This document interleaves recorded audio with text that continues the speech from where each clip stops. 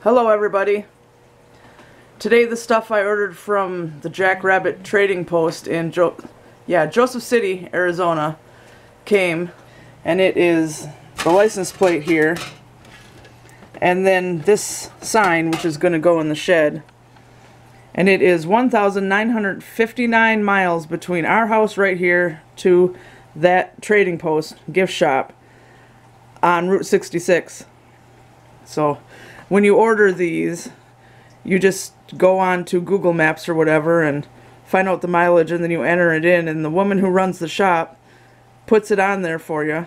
So that's pretty nice. And I ordered this off Amazon to go with the license plate.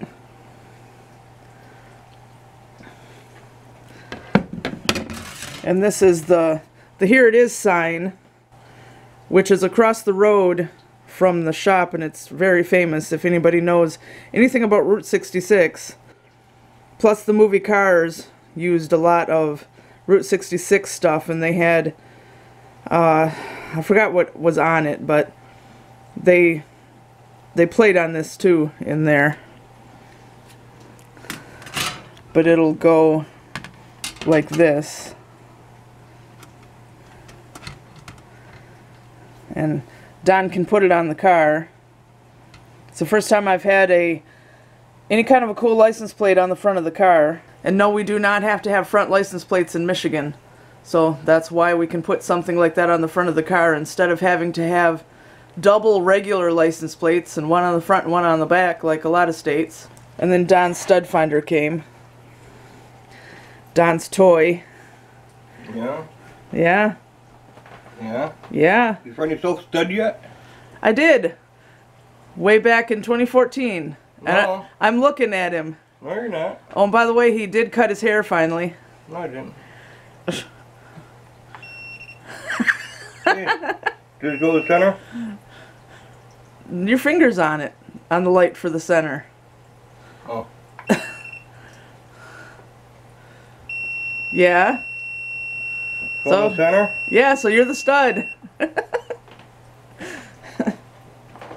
So anyway, a lot of you might not know that I'm obsessed with Route 66, and someday, if we can get enough money, I want to rent a car, and Don and I will drive the whole length of it and see everything and film vlogs all along the way.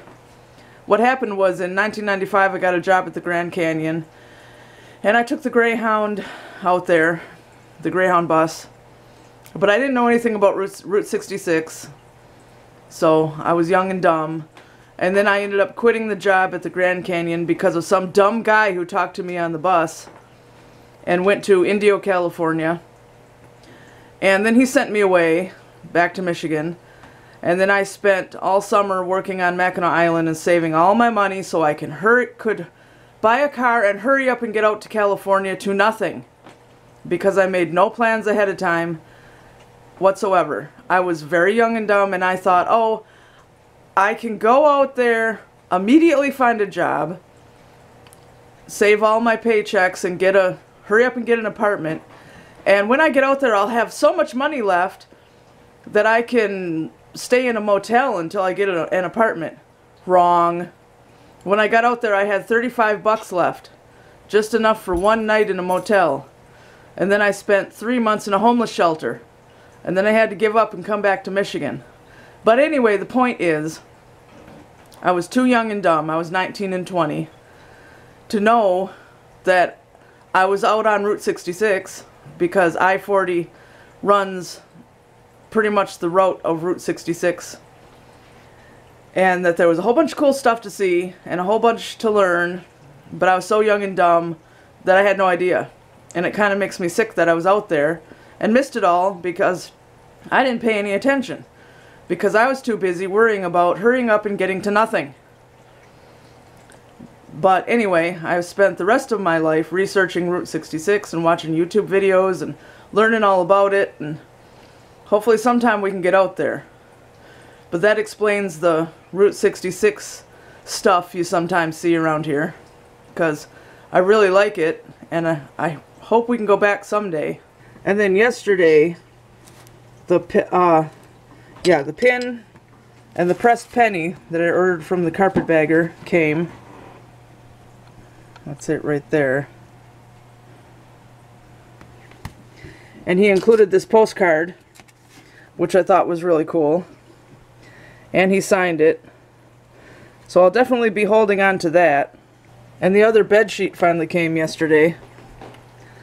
So we've got both of these now. And this came the other day. So I have all the super editions now, except the new gray stripe one, which doesn't even get released until September. But this has a very pretty cover on it, if I can get to it. Sometimes it's good to order them in hardcover because you get this, and you don't get this with the paperback. So that's really pretty. What's wrong with you? What's wrong with you? Coughing, coughing, coughing. Yeah, there's one in the bathroom. You're not sick, are you? Yeah, I'm sick. Sick of smoking the green herb. Oh, okay. Hi. You want this stuff? No, I don't think you do. You just want food. Kitty wants food. So the governor extended everything until May 15th. But she never did say we can't go outside at all. She never said we can't go out in our own yards, or we can't go for walks, or we can't go anywhere, period. So we're going to take the car to the car wash and get it cleaned so the that license plate can get put on it and not just be covering up a bunch of dust and dirt. And walk through Awaken Park and get the Pokestops there for Pokemon Go. Normally there's nobody there, so there shouldn't be. But the car is filthy. We're here at the car wash. This is the first time we ever used this one, but I think the car needs a really good washing. It's so filthy. But we have to wait for that person. But we already paid for it with my card. The best wash. The best possible. Right? It's called the best wash, which is the best one you can get for what you're paying for. Because this car is so filthy. And then we can always go home and shop vac the inside.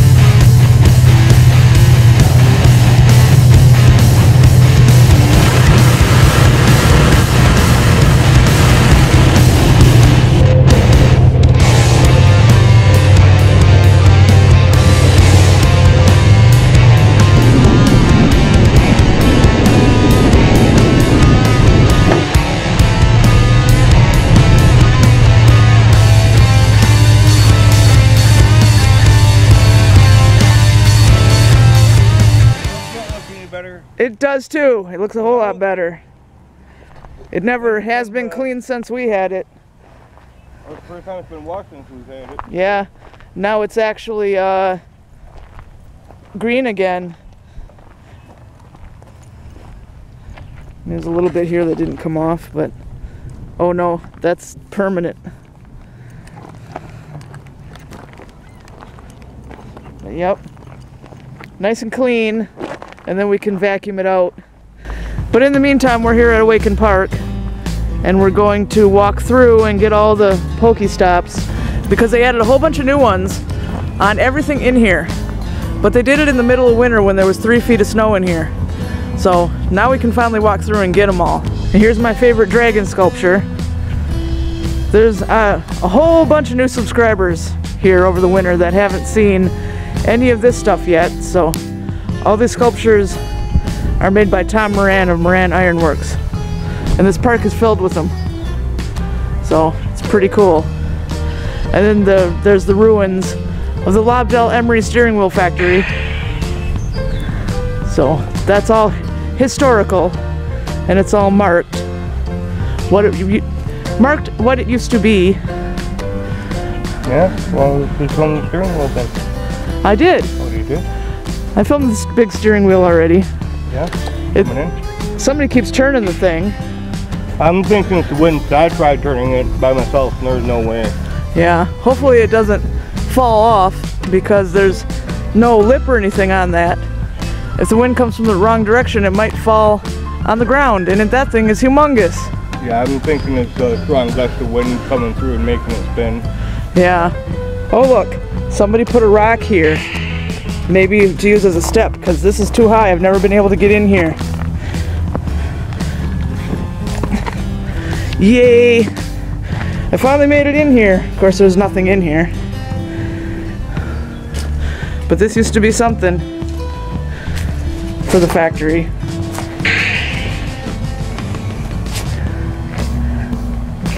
And this is where the dynamo wheel was. A massive 12-foot dynamo wheel produced electricity for the entire Lobdell factory complex. So the wheel was in here. A water wheel.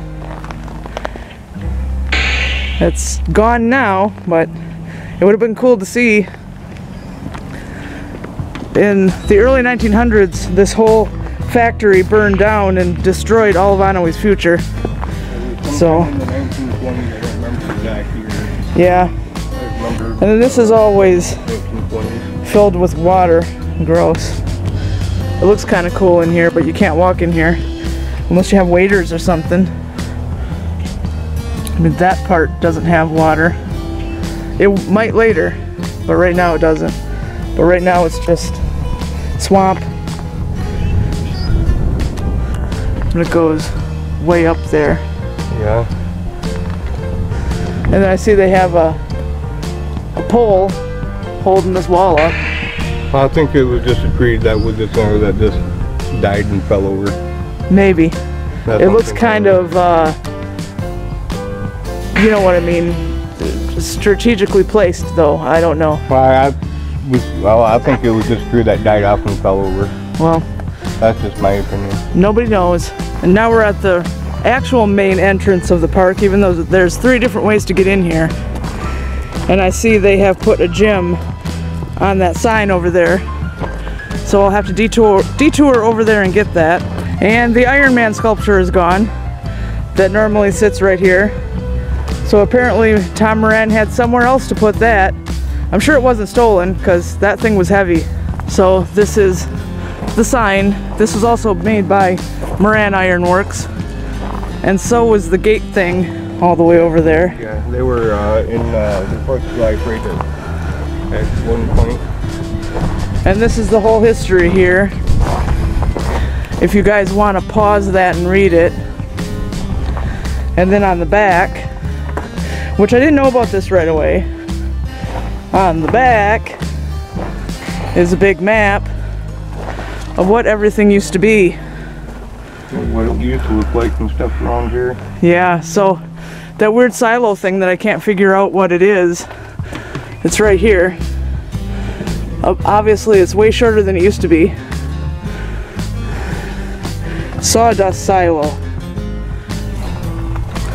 So, at least I think maybe it's not this part, maybe it's this part that's still there, because that thing is square. So I think it's this part that's still here and this part's gone. But anyway, all that went up in flames. There are a lot of apple trees here. They do give apples, but I think they're sour and bitter. So they're just wild apple trees, you know, that just... Yeah, I don't like them. Yeah.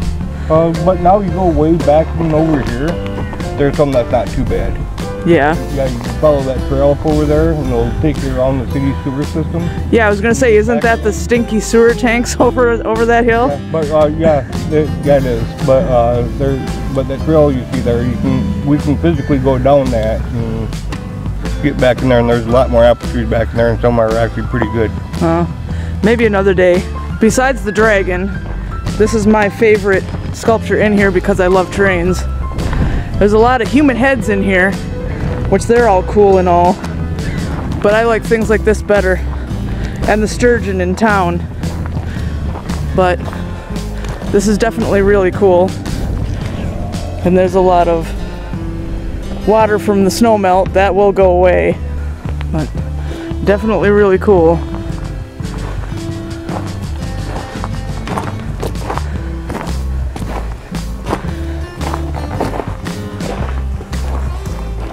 And it used to have a working light and a working bell, but they removed it all when they brought it in here, probably against vandals. And I see somebody scratched in there, LOL JK, laugh out loud, just kidding. Why is that funny? People can't leave anything alone, but at least it's not spray paint.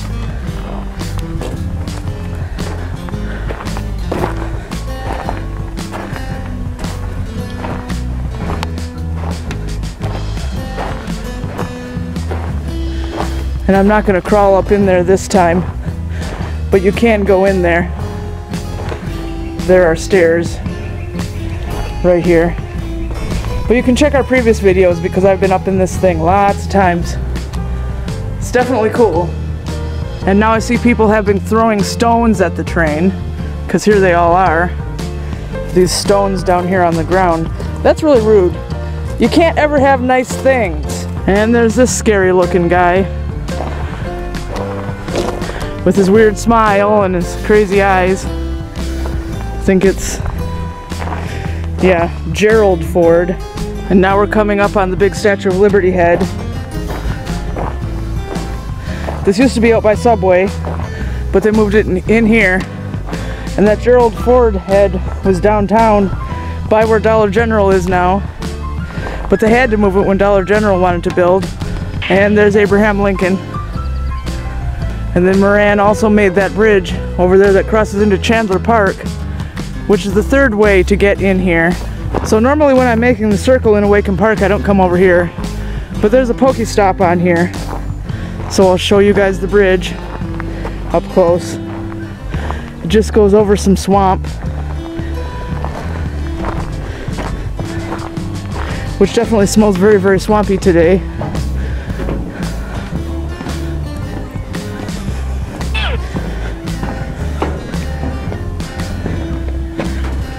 No fish in there. And one more head. A soldier. I think this one might be called the Unknown the Unknown Soldier, something like that. It doesn't have a plaque.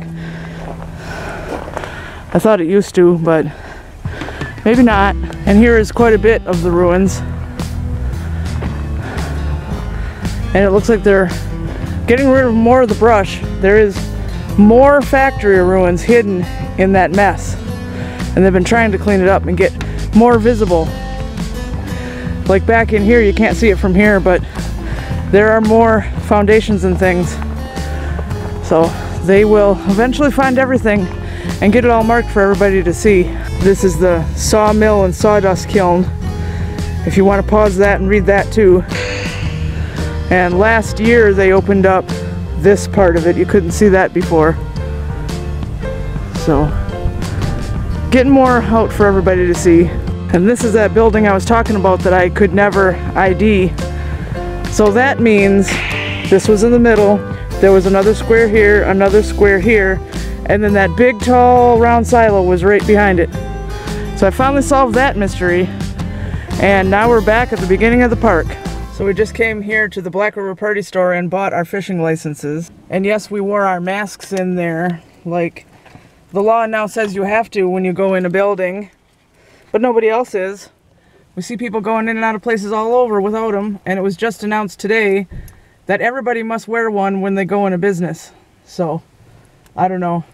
Everybody's above it but us, I guess. Now that the car is clean, Don is gonna find some screws and put the plate right here where it belongs.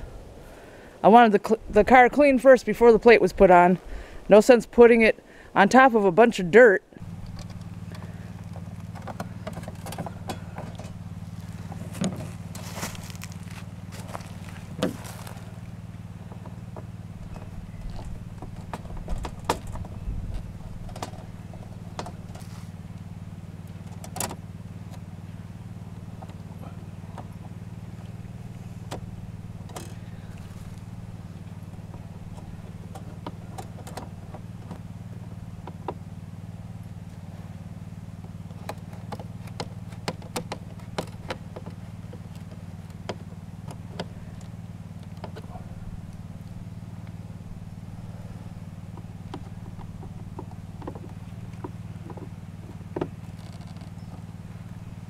Yay, thank you.